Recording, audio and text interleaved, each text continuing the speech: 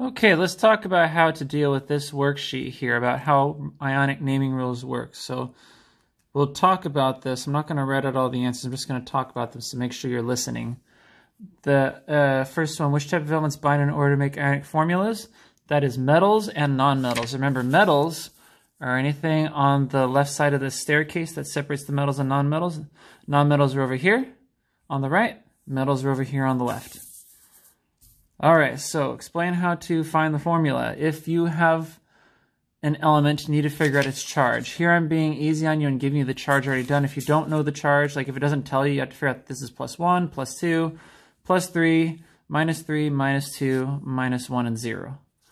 Anyway, once you figure out the charge of an element, remember how you switch the charges. That means bring this 3 down here, bring this 2 down here. Forget the pluses and minuses, they don't matter. Oops, that's meant to be a 2. And then, so that's 2 aluminums, 3 sulfurs, so 2 aluminums, and, oh my goodness, accidentally wrote the wrong thing. All right, one gets the idea. There's a sulfur and 3 of them. All right, anyway, same thing here. 1 of these, 3 of these. That gives a formula with 3 sodiums and 1 nitrogen. And remember, don't write the N. Let's see, if you have this combination of things, you're going to need 2 of these and 2 of these. So for Sr2O2, which reduces down to, because that's a 2-to-2 ratio, that becomes a 1-to-1 ratio. So that's SRO as your final answer. So anyway, having mentioned that, once you figure out how to get a formula with switching the charges, the next thing you got to do is consider these Roman numeral business. What do the Roman numerals in chemical names such as iron 3 carbonate represent? Yes, that's pronounced iron 3 carbonate. The Roman numeral tells you the charge of the iron. So that's what you write here, that this represents the charge of the iron. Are the Roman numerals used in chemical names? Yes, they are. This is an example of a chemical name. So your answer is yes. Roman numerals are in chemical names. Not some, or not all, but some, yes. Are they in chemical formulas? An example of a chemical formula is this or this or this. The answer is no, never. Roman numerals are never, ever in a chemical formula. There's no exceptions to that for this level of chemistry. Are Roman numerals used for metals or nonmetals? The answer is metals only. More specifically, yes, these metals that are colored here are what Roman numerals are used for. So outside of these, never use a Roman numeral for a nonmetal such as that, or one of these, or... And there's certain metals that you don't use the Roman numeral for here either. But before we do that, just to mention, the family of elements that generally needs a Roman numeral, most of these transition metals need a Roman numeral. Which is to say, any compound containing this, or this, or this, or this, or this, or whatever, if it contains it, you need a Roman numeral to specify what the charge is of the cation. So that's the answer here, transition metals. Explain that groups 1 and 2 never need Roman numerals because they have constant charge that does not vary. Unlike these, which do not have a constant charge. This can be +1, +2, +3, +4, plus whatever. Same is true for that one, that one, that one, that one, that one, that one, that one, whatever. They can have more than one possible charge. Whereas group 1 right here and group 2 right here can have multiple they never have different charges. These are always a +2 no matter what. These are always a +1 no matter what. Unlike this, which could be anything, or this could be anything, or this could be anything.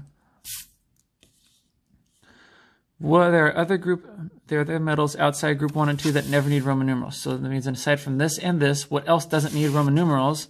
Gallium is one of them. That's this right here. The other 3, don't worry about these metalloids, and don't worry about these. These don't even exist in large quantities anyway. These are the 3 that don't need Roman numerals. Silver with a charge of +1, it's always a +1, therefore you don't need a Roman numeral. Zinc is a charge of +2, it's always +2, therefore you don't need a Roman numeral. Aluminum is +3, and it's always +3, so you don't need a Roman numeral. So these ones are the ones right here you got to memorize, don't need a Roman numeral, right here. Other than that, these other transition metal type things, they all do.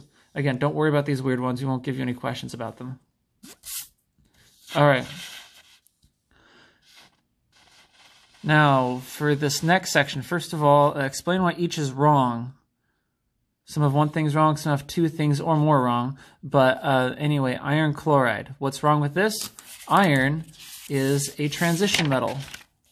Iron needs a Roman numeral. It doesn't have a Roman numeral. That's a problem. The capitalization doesn't matter. but the spelling's correct, and it's just missing a Roman numeral. So, needs a Roman numeral because it has variable charge. So rewrite as a correct formula, meant to say name. So rewriting as a correct name means adding a Roman numeral. Now we don't know which one to add, so it could be, at this point, actually technically the answer is not enough information, but if we do specify what the charge is, then if it was a +1, it would be iron 1 chloride. If it was a +2, it would be iron 2 chloride.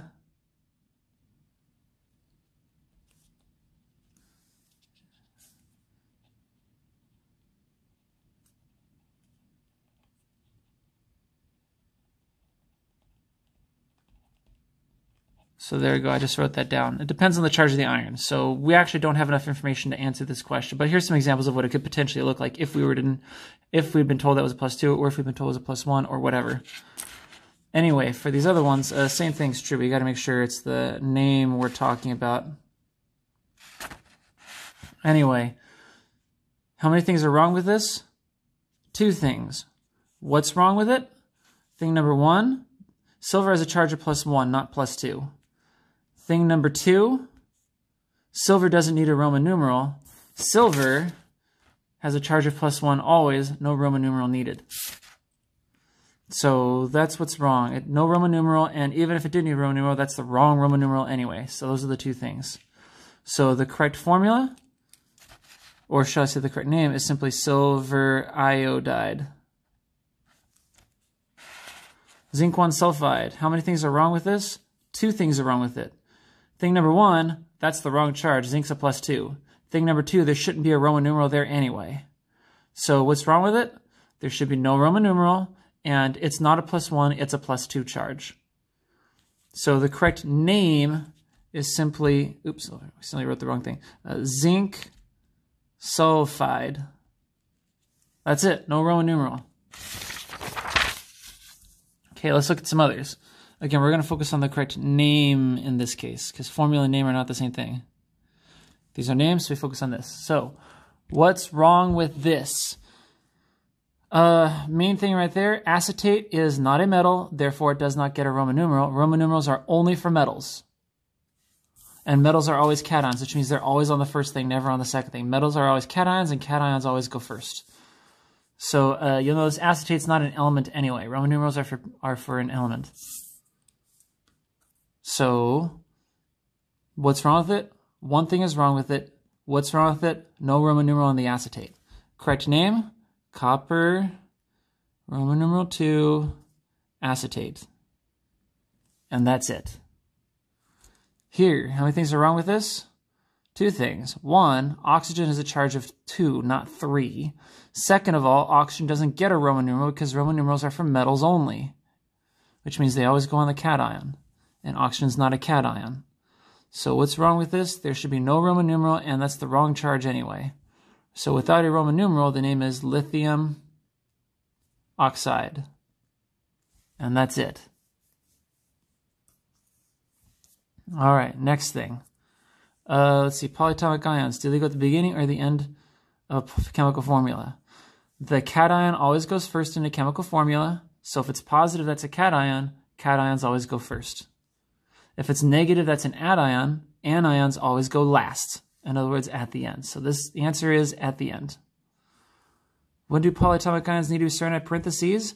If there is more than 1. When do they not need to be surrounded by parentheses? If there is only 1. Examples would be, let's see, do we have examples here? Yeah, maybe I'll just look further ahead. So an example of polyatomic ion, if there's more than 1, let's do kind of a little side thing.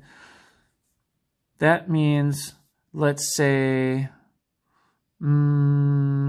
calcium and perchlorate. Calcium would stick to 2 perchlorates. Let's say show there's 2 perchlorates. Sodium would only stick to 1 perchlorate. Actually, I was about to put the wrong letter, but oh well, you get the idea. If there's only 1 perchlorate, no parentheses. If there's 2 perchlorides, there is parentheses. Parentheses only for the polyatomic ion, never for the cation. All right, let's look at examples. Here, sodium nitrate. What's wrong with this? I see one major thing, and that is there should be no parentheses because there's only one. So one major thing, there should be no parentheses because there's only one polyatomic ion. We write as the correct formula, NaNO3. How many things are wrong with this? 2 things. One, there's just one of these, no parentheses. Secondly, that's not a polyatomic ion, no parentheses, regardless of how many there are. So what's wrong with it? There should be no parentheses on the silver, and there should be no parentheses if there's just one polyatomic ion. Correct formula, AgClO4. All right, this one. One major thing wrong with it. There should be no parentheses here. That's not a polyatomic ion. Even if there's 2, no parentheses. So what that means is, correct formula, Na2CO3. That's it. If there's 1 carbonate, no parentheses. Doesn't matter how many of these, it's not a polyatomic ion, no parentheses. Here, how many things wrong with this? One major thing. There should be no parentheses because there's only 1. So, therefore, correct formula, Na3PO4. Finally, here, what's wrong with this? There should be a parentheses. I wanted to show 2 NH4s. Instead, it's showing 1 nitrogen and 42 hydrogens. So, we need to fix that. I point out that there's one thing wrong. It needs parentheses because there's more than 1 polyatomic ion. So, the correct formula, there's NH4, and there's 2 of them. So see, there should be a parentheses like right here. Yeah, more or less like that. And then there's only 1 of this polyatomic ion, so C2O4. And we leave it like that. Okay, now, for these last ones. These rules about Roman numerals do not apply to non-ionic molecular compounds because Roman numerals represent charges and on metals, and molecular compounds do not have metals. Okay, so ions are charged molecules. If it's non-ionic, it doesn't have a charge, which means Roman numerals don't apply regardless of what's there. So, you should use Roman numerals. Should you use Roman numerals for non-ionic compounds? No, definitely not. Do not use Roman numerals on non-ionic compounds, which means if you ever see anything that contains all nonmetals, that's a non-ionic compound. And if it's a non-ionic compound containing all nonmetals, there better be no Roman numerals in there. For some reason, people like putting Roman numerals on silicon. Yeah, you don't want to do that. So the answer here is an emphatic no. Here, NO2 is nitrogen dioxide. NO2 with a 1- charge is the polyatomic ion nitrite. Oops, typo. Describe the difference between them. Okay, adding a charge makes it a polyatomic ion. No charge, no polyatomic ion. So if you see this, you treat it as an ion. If you see this with no metals and all nonmetals, that makes it a non-ionic compound with Greek prefixes. So that's another matter right there. Okay, so NO2 the polyatomic ion has a charge, whereas NO2 does not have a charge. That's the difference you should be writing here. And finally, for the last one, I mention this because the non-ionic rules do not apply to polyatomic ions, because if it's an ion, it isn't non-ionic. Non-ionic rules do not apply to ions. Therefore, if it is a polyatomic ion, it does not get named by the non-ionic rules. Again, if it's a polyatomic ion, it does not get named by the non-ionic rules. Okay, that's an overview of everything on here. Hopefully that helps. Happy studies.